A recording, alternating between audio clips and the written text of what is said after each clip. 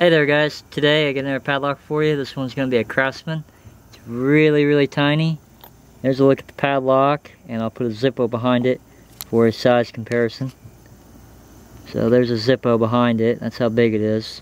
It does work. Get the key here, I'll show you guys the key bitting. Lock. There it is, unlocked.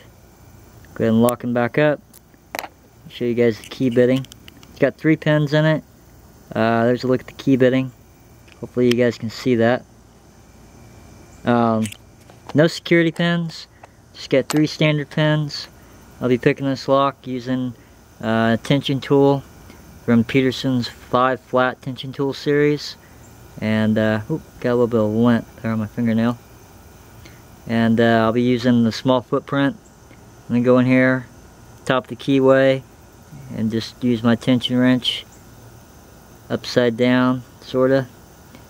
What's hard about picking these little locks is just holding them and tensioning them.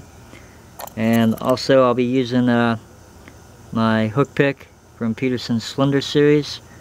And I'm just going to go in here, apply pressure with my index finger, start pushing up on the pins. It's only 3 of them, so gotta find that 3rd one. Got the 3rd one set. Second one set, and the first one set. There it is, picked open. This is going to be the Craftsman Padlock. I don't know if there's a model number or anything. Oh, it's probably a label at Craftsman, little padlock. But there it is, picked open. As always, you guys, thanks for watching. You guys have a good one.